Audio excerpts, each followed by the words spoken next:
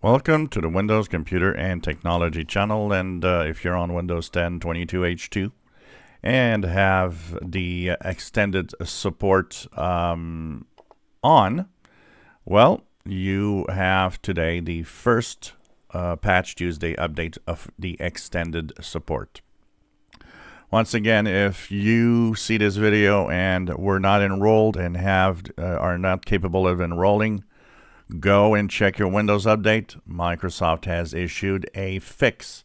So the first update will be the fix, and then the second update after you have done all the enrollment process, then you will get the first security update. So if you don't have this message on the upper right in your screen in Windows Update, your PC is enrolled, check for updates to fix that, and then go and enroll, and then you'll be able to go and check for updates for the update. The update, for those that is okay, that for those that the enrollment works for the extended security, is coming as a Windows update.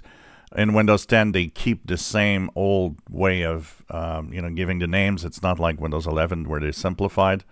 So 2025-11 cumulative update for Windows 10 version 22H2x64, and the update is KB5068781. This is the security update that you need to fix the security flaws this month. There's 10 day that needs to be fixed, so it's very important to apply. And of course, that means that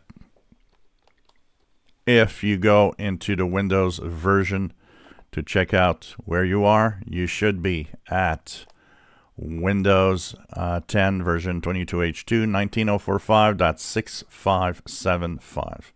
So 6575 is the latest version that you should be after you have your first extended support security update that was released today for the Windows 10 operating system if you are enrolled in the extended security support.